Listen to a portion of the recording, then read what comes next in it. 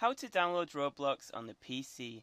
This is very simple to do. All you have to do is go to roblox.com, and if you don't have an account you just have to sign up, but it only takes about a minute.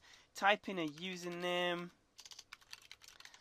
then type in your password and password again, then put in your date of birth. I'm just going to put in a random one, and then you choose whether you're a girl or a boy, and then you click sign up.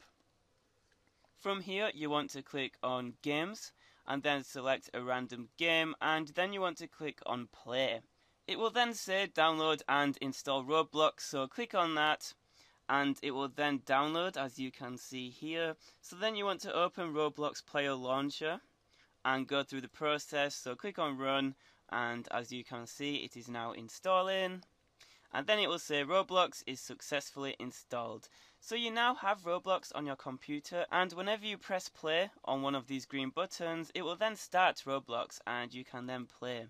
As you can see here, I now have Roblox on my computer, and that is how you download Roblox for the PC.